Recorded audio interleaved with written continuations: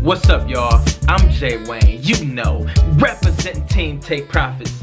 And I created this video for you guys because I know a lot of you want to compound your account, you want to grow it fast, but your account is $500. You know, maybe some of you guys have $1,000 and want to grow it to $5,000. So basically, you have to take out a big lot size. That's all to it. You have to take out a big lot size.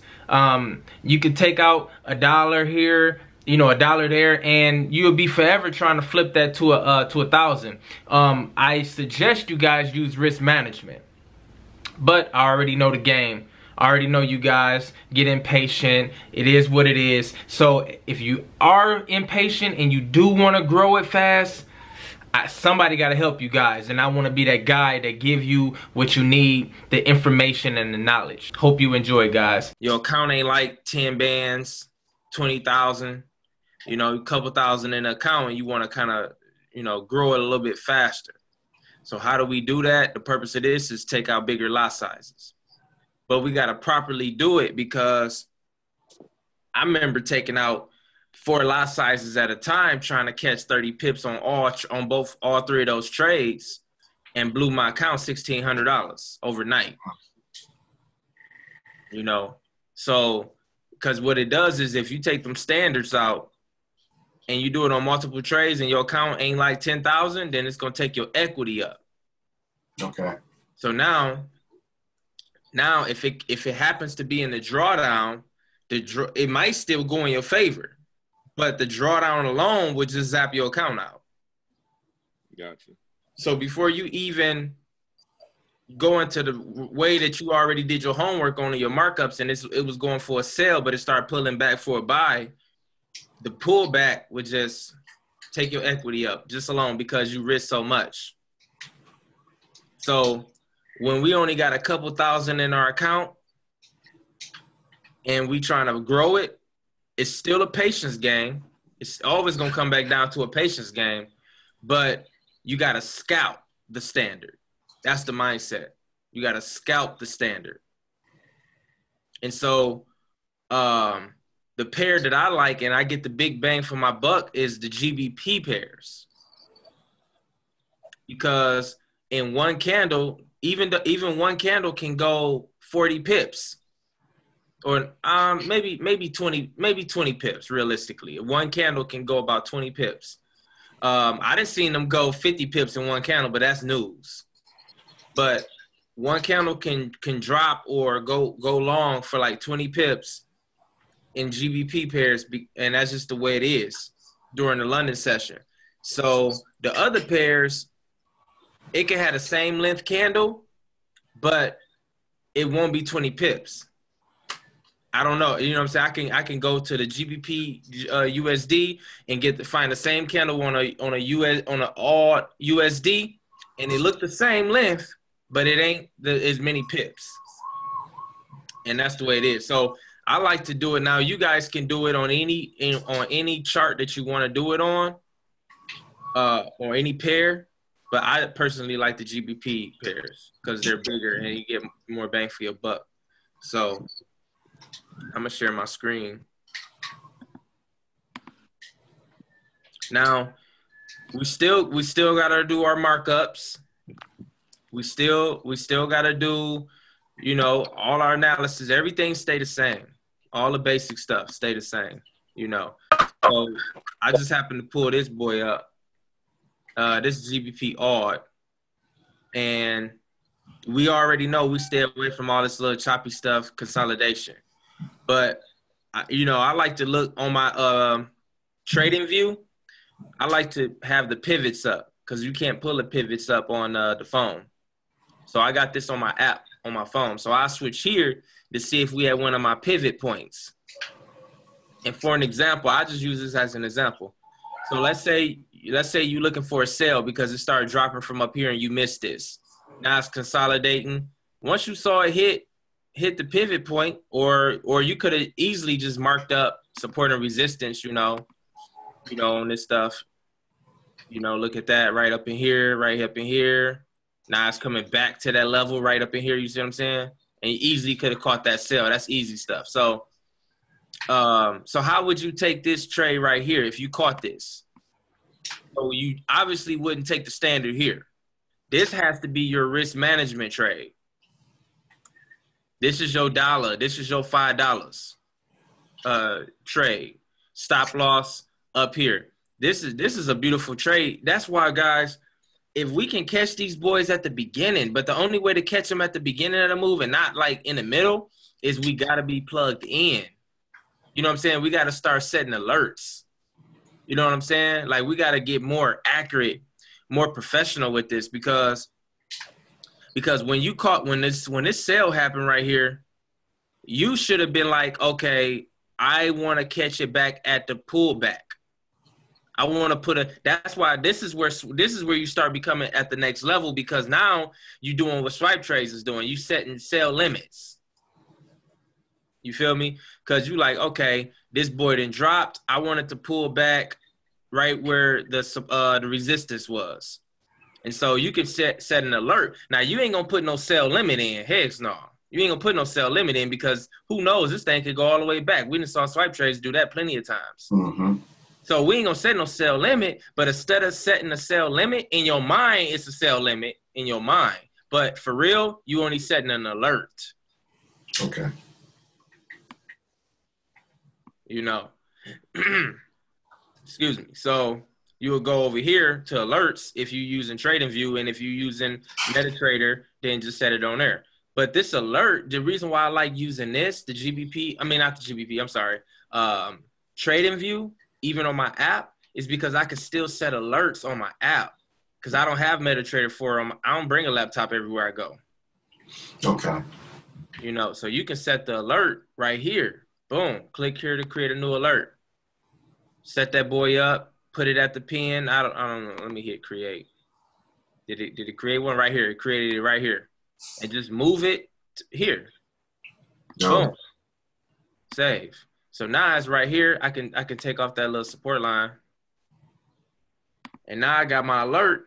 So as soon as price get up here, it alert me, and I label it called look for sale. You know what I'm saying? Look for sale or something. And once I get alerted, now I'm looking, eyes on. So that means, you know, that's just a good way to stay plugged in and not miss stuff without having to hawk it all day, you know, looking at the chart. So, boom, it hit. And then now you put your $5 lot size in, or your 50 cent or your dollar right here, you know, according to what your account size is. Now, how do we take the standard? At what point do we take the standard? Well, now that we know that everything is lining up, this pullback is on the pivot and is dropping with an engulfing candle. I got my, look at that, let's zoom in. I got my little blue line crossing below my pink line for my 30-minute crossover. You know, and that crossover is valid on a 4-hour. That crossover is valid on a 15 and the hour, whatever you want to do. Those crossovers happen. I just like to do it on the 30 and the 15. But, you know, so it crossed over. So now I got, you know, all my confirmations right. So we got to wait for a pullback to catch the standard if you want to do it safe. Now, you could do it here, but this is the more aggressive way. You know, if you see that this boy is engulfing, you got to catch the standard early. You got to catch it early. You can't be catching it down here. You got to catch, if you're going to do it on this one and be aggressive and you want to get it, then you got to catch it like right here while it's still dropping. Now, it's going to fluctuate and everything, but that's why I don't like to do it. So I want to make sure that I'm in a good sell. So I let this candle go on my regular $5 lot size. Now, this candle going to come back. I'm going to wait for a pullback. I'm going to wait for not a real deep pullback, but a retest. So this candle came, and all this candle did is retest. What did it really retest, though? Just this little bit. Look. It retests back to the zone that this candle engulfed. This little green candle came back and retested this what just got engulfed. Mm. Now, once I see that this next candle is gonna drop. So I'm waiting for the next candle. Once I see that boy dropping, as soon as I see that red showing nice, I'm gonna take the standard out. I'm gonna go ahead and take the standard, and I'm gonna catch probably this whole candle. I'm not trying to catch all of this. So when I take a $50 lot size, you see $1,000. You see, because I'm on GBP USD and I'm taking a $50 lot size. You see what I'm saying? But if you look at the pip count on my charts, and when I be screenshotting, if you look at the pip count, it's only about one candle. It ain't like no 20 pips. True. I've been seeing that lately. So yeah, you're right. Yeah, because I'm just scalping because I ain't really got no business doing that. But I became comfortable and knowledgeable on how to do it, and you just gotta scalp it safely. Yeah. So I've been and caught this. And when we scalp it, like I wouldn't start right at the beginning because I wanted to see some red, but I probably would have caught it here and probably would have caught 12 pips. You see how that one candle is a nice 12? Easy 12. Easy. And on a standard, you already know that's your quick $120, whatever, $130, whatever it is on the standard. So you caught it easy. But you still got your other trade going on. Your other trade, your risk management trade still going. And that boy gonna catch this. And then you just scalp it. So then once you scalp this and you done, you see that pullback happening, you get out. Because you don't want to ride the wave on your standard. Because at any given time, bro, these candles can just go the other way. And so you don't want to be it can go the other way on your $5. That's nothing. That's just a couple dollars. Or your dollar lot size, but you don't want it to go the other way on your standard. You're right. You'll go 300-400 deep quick. Right. You'd be like, oh man, I gotta take this L. And then when you keep doing that, it's gonna become choppy, and now you're gonna see a whole bunch of reds. Now you got $300 loss, $200, $150 loss. Now your mental is getting off. Now what's gonna happen is now you're gonna feel like you gotta take a break from trading for the rest of the day, or maybe for 2 days. And you're missing out on movements. Had you been in the right mindset, you would have caught them. So we just got to do it right from the beginning. And only scalp. The whole purpose of this is just scalping how to scalp the bigger lot sizes the right way. And that's how you do it. You wait for that pullback, and then you catch it on the drop. And you have to be sure. And if you're not sure, don't take it if you're not sure. If you're not comfortable with possibly losing this, then obviously don't take it. But if you see it safely happening and it's right in front of your eyes and everything is lining up, you just gotta take it. You just gotta take it with confidence. Guys, if you liking this video, if you finding a lot of value, if you can see yourself using this safely and I'm explaining it well enough, please like this video, subscribe if you haven't subscribed, hit the notification bell so you can get notified of these awesome videos that I'm trying to put out for you guys consistently. I want to help you along on your trading career. I just want to help you guys become six-figure traders. And you know, I will probably demo first, you know, if you feel comfortable, because you already be taking big lot sizes. So you probably already know the feeling and getting used to seeing them big numbers and all that stuff. So you could probably just go ahead and do it. Yeah, I got a little comfortable, man. Of course, you know, I started off, you know, like I was telling Watchman, man, when me and you set up my account, we started off with 1,000, and I tripled that. And I was still skeptical. Once I tripled that, I went back into my investment account through my company and threw $5,000 more in, and I started just trading right off of that, man. So yeah. So are you taking standards on like every trade and trying to ride the whole trade? No, actually, I've been what I've been doing is using Bollingers, man. Just surfing the wave. Only because with the Bollingers, of course, we understand that once it comes out of a squeeze, it can only go one direction. So I wait for the crossover. Once I see that crossover hit, that's when I know, okay, bam, I'm looking at a buy or a sell. So that's how I've been hitting them the way I have been, bro, honestly. Yeah, that's what's up. That's what's up. So, yeah, so just, you know, have you been in a deep drawdown yet, though? with a No, standard? No? not that much. Not that much. Not that much. I think earlier on, yeah, I did, man. Yeah, I went into some crazy negatives. So, yeah. Yeah, them boys like, oh my God. Yeah. But yeah, so be careful, bro. Just be Okay. careful. Because All right. because what can happen is not one, if you got that much in your account, then not one standard hit a stop loss ain't gonna wipe you out. But what it is gonna do is mess with you mentally. Yeah. Mess with you emotionally. And then from that, it can start getting choppy in your account. Yeah, you're right. You're right. I was reading, man, not too long ago, that you should think with your head, not with your emotions. Earlier on, coming in, I was thinking with my emotions, man. Just like you said that too. Thinking with your emotions, man, it caused you to just jump out, even when it's like 300 in the negative. So I just started sitting back and letting it ride out, just until I was in the safe zone, man. Yeah. So if you so really to really avoid, it's almost impossible to avoid drawdown. Okay. But if the best way to avoid drawdown, and it takes a little more patience. All right. But you just gotta wait for that retest. That retest. Not this look perfect right here, but not all of them gonna be perfect, because you can probably get in on this sell right here, thinking that this is a sell or something. We probably wouldn't think that this is a sell though.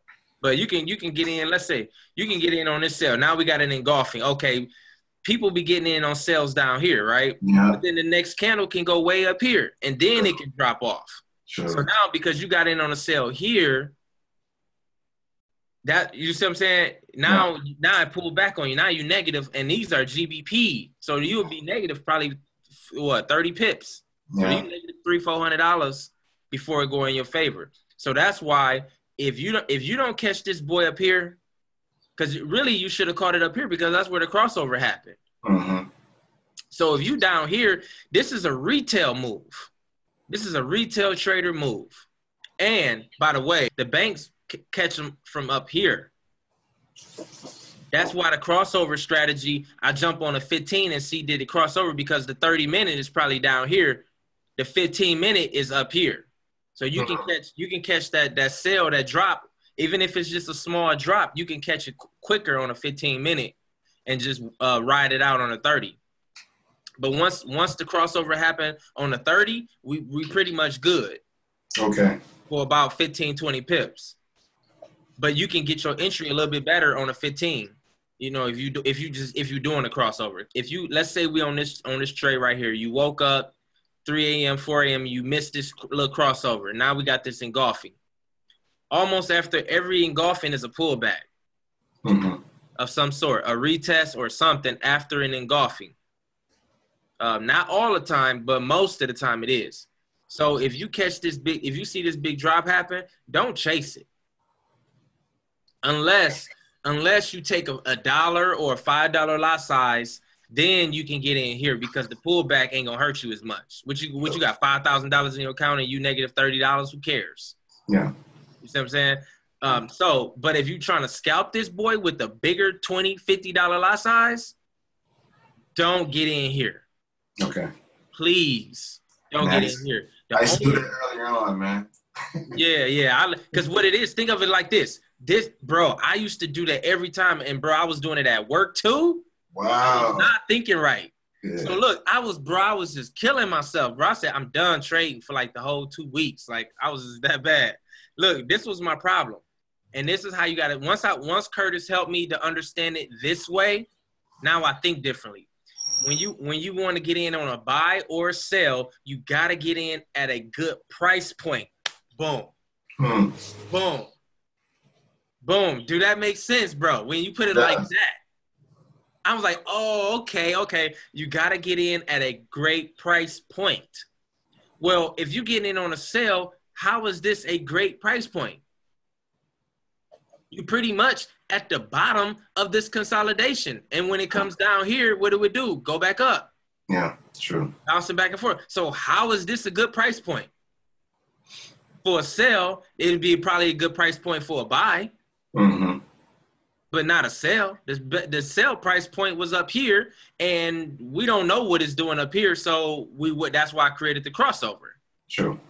So then for me, and that ain't even as far from the crossover to that ain't that bad. So boom. Now this is a good price point. Now this is consolidation, bro, and this is how we got to trade come holiday season, November, December, October time.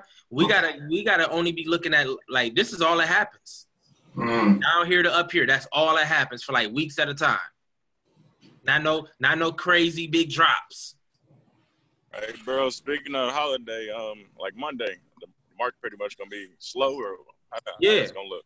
Yeah, because what the holidays is like, what pair is in that holiday? That's what you got to look at. Novice people ain't thinking like that. We got to start thinking like, okay, so this is Memorial's Day. Do London celebrate Memorial's Day? You see what I'm saying? You got to look into that. Right. And if they do, then don't trade it. Don't trade that pair. Now, Australia, you might could trade an alt pair. A euro pair or something. I don't know. You know what I'm saying? So you gotta look into that. But okay. I don't even be trading hard on Monday anyway. I really only trade Tuesday, Wednesday, Thursday, and I be getting like 2 trades a piece on those days. I have my regular lot size and I have my standard. Bro, I'm piled up on those 3 days. I'm good. Monday, if the trade is really good, I definitely be taking a risk management trade. Okay. On a Monday. Sundays, I ain't messing with it. And Fridays, if it ain't a perfect setup by 3 a.m., I'm not finna be getting into a trade 9, 10 o'clock in the morning on a Friday because market go close, and I ain't trying to get stuck into no trade. Now, if I'm trying to scalp something, I see that boy dropping nice on a Friday, 9 o'clock, and it's perfectly set up, then I'll scalp it, but I'm not finna try to catch no 30, 40, 50 pips on a Friday or a Sunday. Yeah. So let's say this boy dropped right here, and you wanna scalp it. You're like, okay, we might be in a sell now. The only way you can do that is if price does this, and it might come back up here, and then once you see it turn back down, like in red for the sell, then you take the standard lot size. Your $10 pip, $20 pip, whatever. You take it here and probably ride it until you see that boy closing, wicking out. If it pull back on, because sometimes they can go deep. And this is what I noticed, y'all. When these candles go sometimes like really long, they'll wick out on you and come back to the real position that it wants to do. So if it's because now this one closed it long. This was pretty good, but a lot of times they do this. They look long, start out, get all the way here, and then wick all the way back to its real position. So if just so happen you catch one of these, if that boy start wicking out like this much, get out the trade, close it with your profit, your $100, your $200, whatever it is. Okay. Close it out, because this is the mindset. We're not trying to catch 50, 30 pips on this standard right now. We got to build our account up to at least 10 grand to be doing that. So all we want is a piece. All we want is a piece, bro, of that standard, of that candle on a standard. That's all we want is a piece. Okay, we ain't trying to get greedy or anything like that. We just trying to compound our account a little bit faster. That's the whole purpose of taking out that standard and scalping. So if it closes, now here's the thing. If it closes and you're really good at this, and let's say you got in on that boy and it closes short. Well, I can't move this.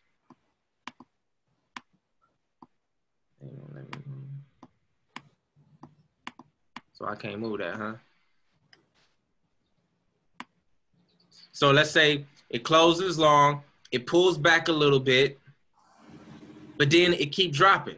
Keep your standard rolling. Keep the standard in. If it's just, but you got to be very cautious though. So you know what I'm saying? If it dropped this long, it pulled back on you, you got in on the standard, boom. Now the next candle, The next candle kind of retested a little bit with a little candle retesting, but it ain't do nothing crazy like going half of the candle. Move up your stop loss on the standard trade. You know what I'm saying? Maybe you could do it on the risk management one too, but definitely on the standard one. Move up your stop loss on that one and let it continue to drop. As soon as you see that it's wicking out too deep, like the wick out is coming back too far, close the trade. And also, if the next candle is going the opposite way and it's really going past the retest, like how far do you want it to retest? That's probably the question. This is probably too deep for me for a standard. See this? Yeah. Let's say we caught. I want to use a really great example.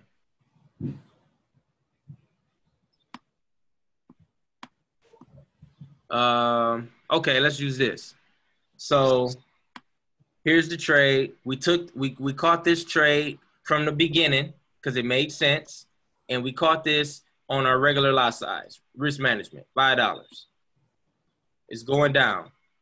We in the trade. This boy pulls back. This is a great retest. If it pulled back this deep though, from here, and it started pulling back like that deep, no.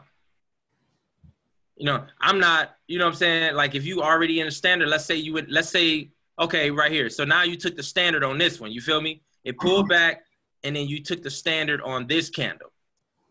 You see how far this thing pulled back? Look at that. Let me zoom in. That boy, I'm out this trade. Because it basically just took your whole standard away. So, all right, guys, that's the video.